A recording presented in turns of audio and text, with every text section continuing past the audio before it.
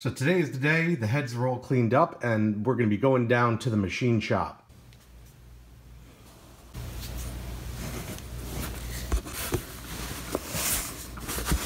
My motorcycle will be riding up front with me today. Take the exit, then turn right.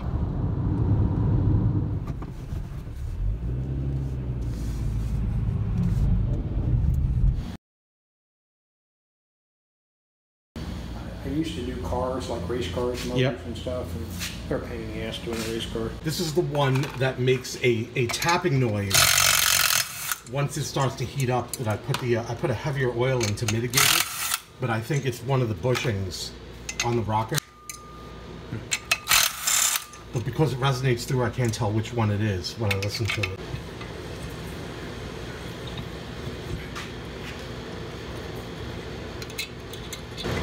That's convenient.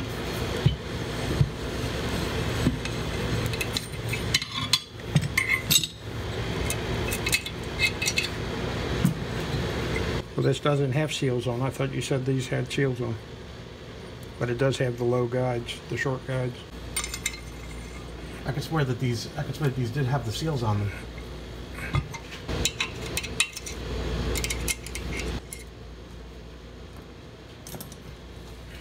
Back one's a horror show.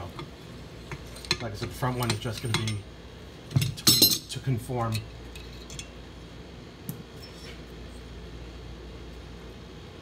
I might have back then taken your advice on the seals, gone with the shorter valve guides, but taking your advice and not use the seals. Yeah, that could be. That could explain the extra carbon buildup on the piston heads. Yep. But not having that issue that I had. But that makes it all the more interesting when we look at the exhaust valve on the rear, which you'll see when we open up that one. Yep. Valve job still looks perfect. Yeah, on this one, yeah, no problem whatsoever on this one.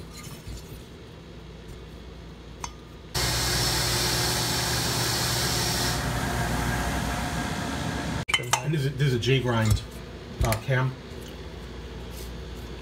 But I had taken those measurements to you with the grind cam when we did this, and I was surprised. These gaskets did hold up pretty good. You know, there was some minor leakage that came through these. Yeah. After a time, but very minor. It has to do with the extreme weather. You know, here it gets really hot, really cold. There's not a whole lot of heat management on these heads back then. Yeah. But other than that, really no complaints. Like when the engine's cold, it's quiet, but all of a sudden you start hearing a ting ting ting ting ting ting ting ting ting ting like that. And when I scope it, you can hear that it gets louder in here, and I know it projects through the engine. Yeah. But it's definitely up here in the rocker box is the loudest. And I have hydraulic lifters, so that does dampen it to some extent from the bottom of the engine. Yeah. You know, with oil, it flew a couple. Your hydraulic lifters with the heavier oil, a lot of times the lifters will pump up. But I may have found the issue right here. See that little spot? I can't see with the light. Okay, see that little spot right there? Yeah, I do. Yeah, I do. I believe your rocker arm was kissing that. Oh, how do you like that? That's where your tink was coming from. See, this side's completely clean. This side, it would probably when the valve was all the way up. And how to get around that is you just stem the valve a little bit. That sets that a little bit further away. And I've seen that quite a bit on shovels because of it's a casting.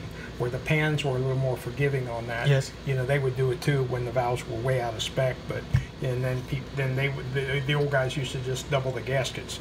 But since this is a rocker, the rocker assembly too, what happens is these castings are all just a hair different.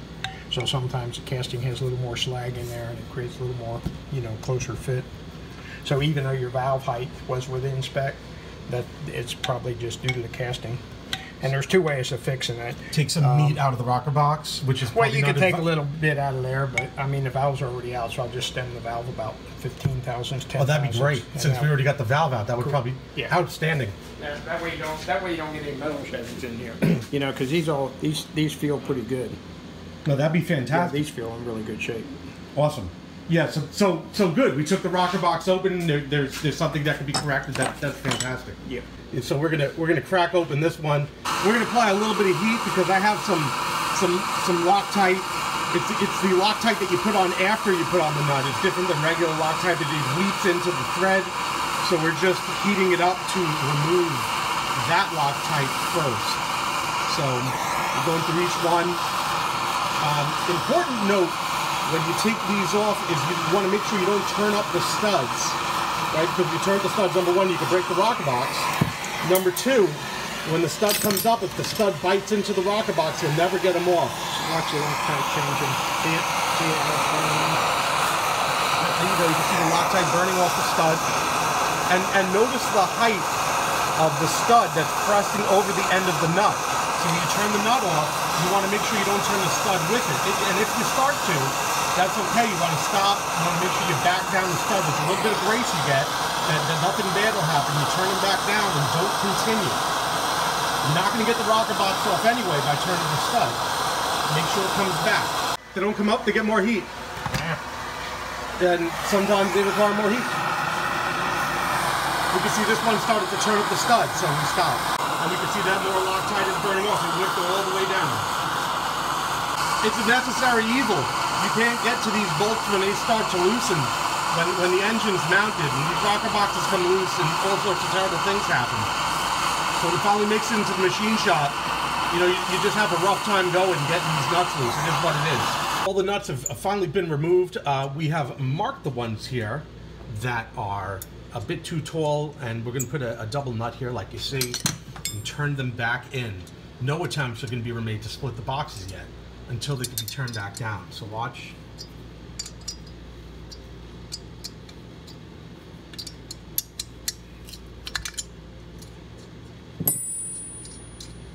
This is crucially important. I think I stressed that enough, right? That horse has been beaten to death. Yep. So now all of the studs are lowered back into position. Do you need me to tap while you hold? Yeah. Okay, I'll use the easygoing hammer up there. I want to hit your fingers. Oh, there it goes. I heard it. Yeah. There we go.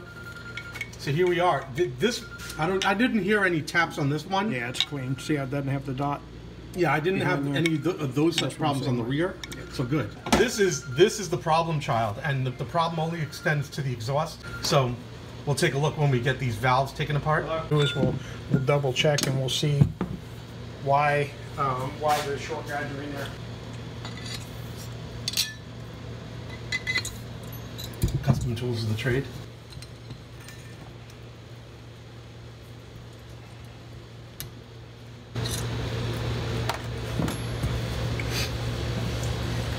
Exhaust always takes a beating. Intake's got it good. Yeah, rocker train geometry was so bad on these old motors.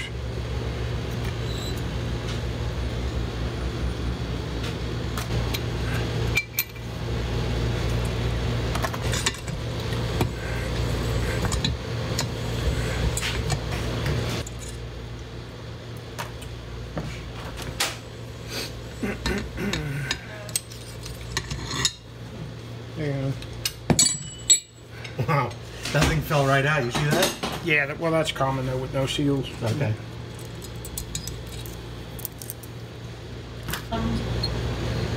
The lady who doesn't Tight. have a phone card. Okay. What time you got late for long?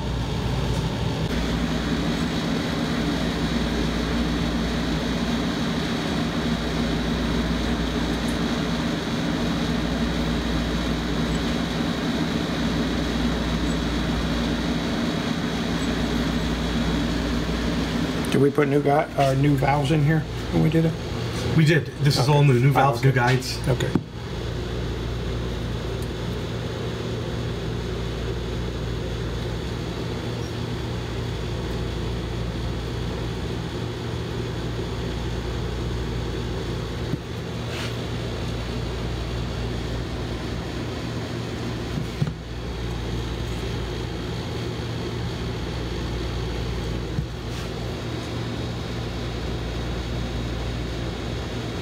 Perfect.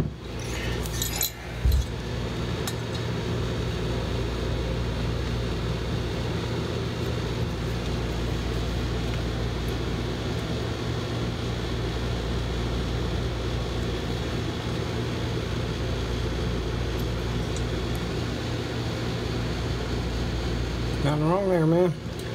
How is? I'll tell you what might be happening, and I've seen this happen before. Your crankcase venting, it's building up too much pressure up here and forcing the oil, or your drain back was plugged up somehow.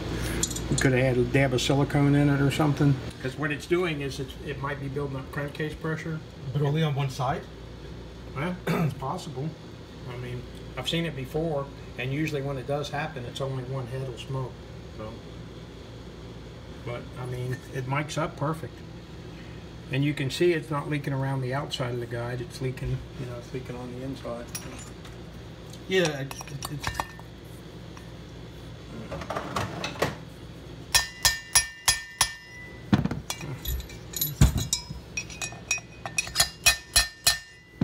Solid. Needs more venting. So it turns out that there's probably nothing wrong with the valve guide or the valve, which is strange, but it's a revelation.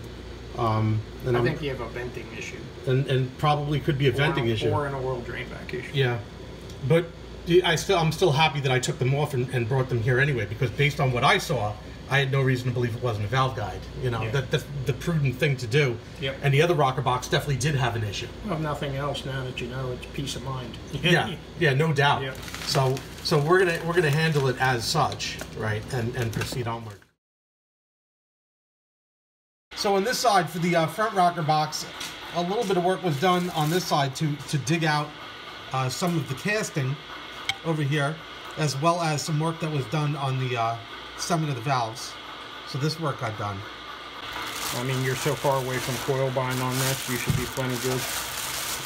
Those springs should last you forever. And now they got the seals in them? Yes, sir. Yeah, if you look down in there, take a flashlight. You can see the seals are in there now. Yeah, look. Yeah. Everything's nice and clean. Look at that, like brand new. Very nice. Beauty. Look at this. Here's the rear roll done up nicely. This is all cleaned up. Again, it looks just like the other one. It's got the valve guide seals put in, so looks just like that. Nice and clean, ready to go back on. Everything's done up real nice. Very happy with the work. Continue working on these rocker boxes here. I'm going to check the height of the studs as they come out of the rocker box. But I already know the height that I'm looking for. It's just in around 60. So I'm going to each one here. And they may be off by a couple again. Like I said, it's okay. And I know with this one, I remember, is just, that one's off by 1 or 2. These look okay. This one's off by about 3. I don't want them to be too long or too proud sticking out of the box, right? Because then it'll bind on the rocker box. And these two are shorter, but I just check the actual, make sure that the thread is not sticking out too far. This one looks okay. We're ready to proceed. I note the markings that were left here, right? These are also on the paper that I have, but this is 1.522, 1.561. I'm going to clean the mating surfaces right quick. Make sure they're free of any dirt or oil. Just a little bit of brake cleaner.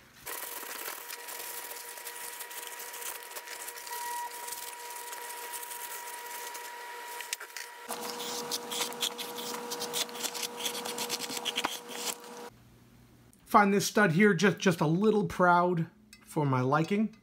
I'm going to double nut this stud. Then I'm just going to turn it down. This will be 1/2 inch.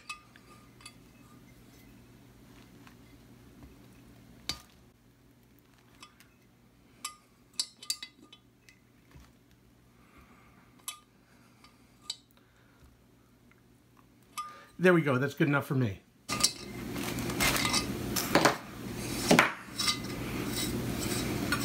I'm going to bring this one down a hair, just to like a 1/2 turn. That's it.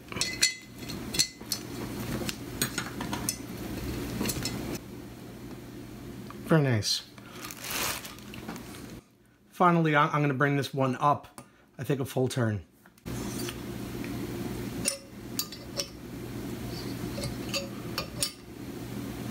That should be good.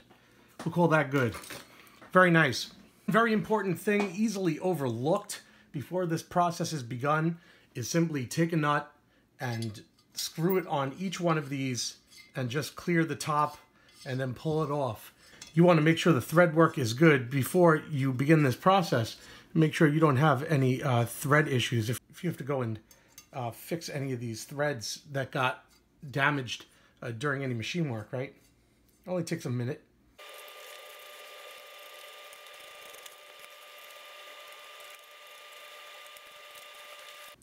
Very good. Ready for gaskets. I'm now cracking open the James kit. This is the unboxing, if you would. Taking out only the gaskets as necessary to do the job. This is the kit that I am using for this task. We could see that this is the one that we'll be pulling for now. They are in fact shrink wrapped to the head gasket, so I will carefully remove this from that.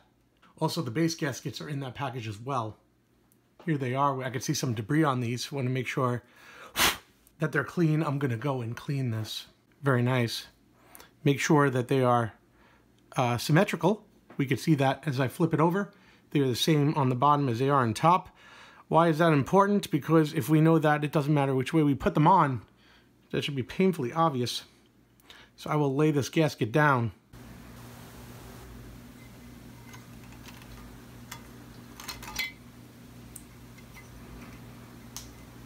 Make sure it doesn't bind on any of the threads. Take your time.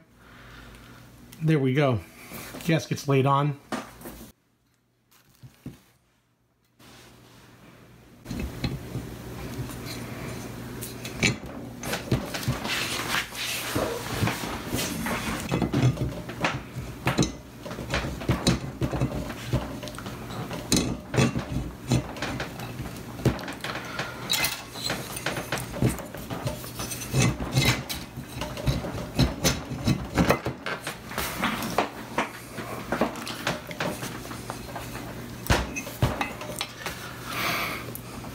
That's how I do it to ensure when these splines grind here against the aluminum and they may rub into it, that they don't get any metal inside the case, especially if you have to lift it up again and do it, that it all falls through and lands on the table.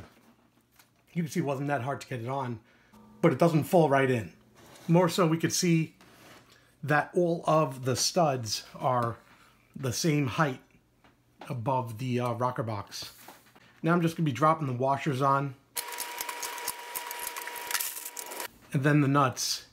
It's important that I'm able to take the nut and tighten it down finger tight like this to full seat. I'm not trying to torque it yet, right? If I can't do this, I'll have to clean the threads of the stud or the nut. If we recall, I used the nut before to do this, and you could, for even better measure, use each particular nut for the stud, as I had shown before.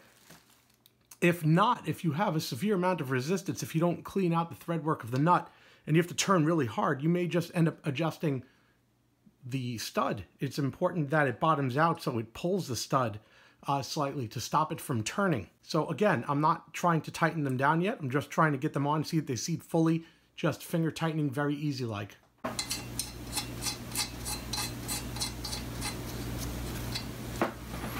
Stud height looks good on all of these now. I have the washers and the nut on them. All I'm going to do right now is just take out the slack just to see that the stud is not moving.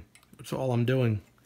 You can see the way I'm holding the spanner. I'm not even putting any strength on it, right? It's just moving very easy. It's also so it doesn't get in the way of the camera.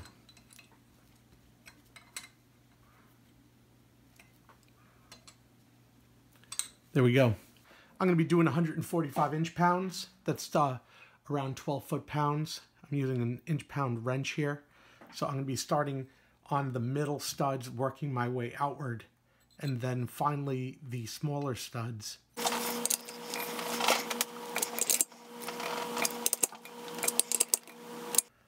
going to take some of the slack out of the outer ones, match it up.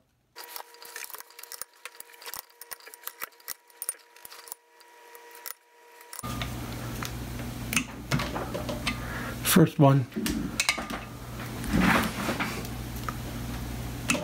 Second one.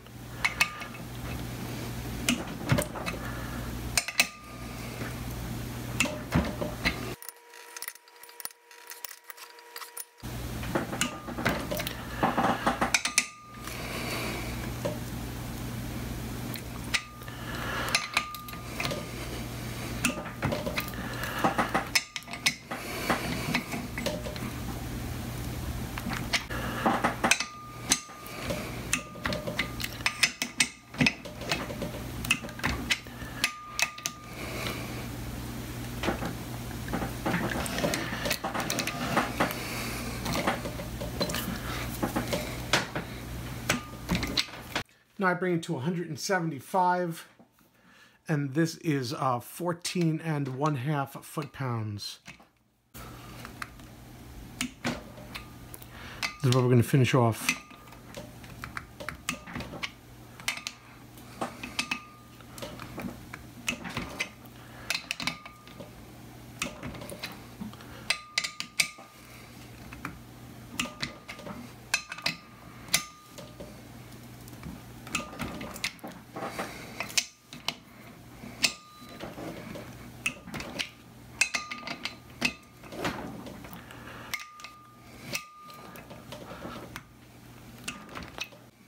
And this head is complete. This is done. I'm going to be starting on the next head. I do it just like I did the first one. I did not point out when I did the first head assembly that I do put a light amount of oil both here and here on the valve stem end, but I do not put a large amount. I do not want it to get on the mating surfaces over here.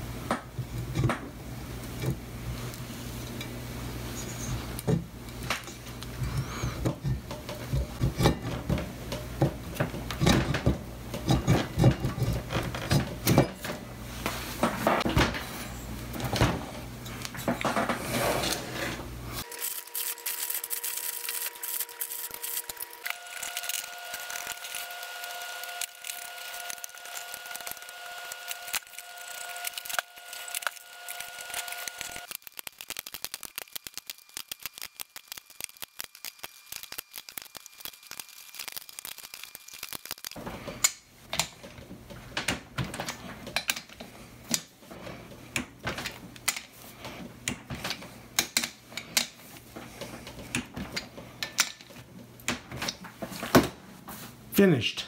Start adding back the exhaust bolt and these bolts and washers back to the heads so I do not lose them. So just place them back on as they originally were.